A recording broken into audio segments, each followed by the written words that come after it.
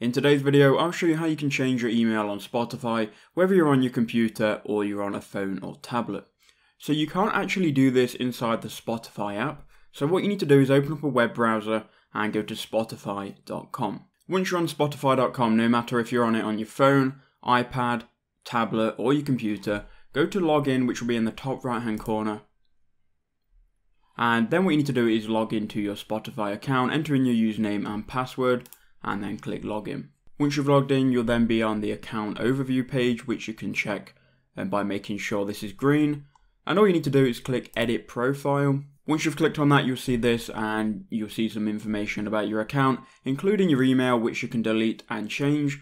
When you enter in a new one, this grey confirm password box will be ungrayed out, it'll be white. You can then enter in your password and you can click save profile. That's all you need to do then to change your email on Spotify, and again you can do that on any device. So I hope that helps you out. If it did, please leave a like, subscribe, and I'll see you all in the next one.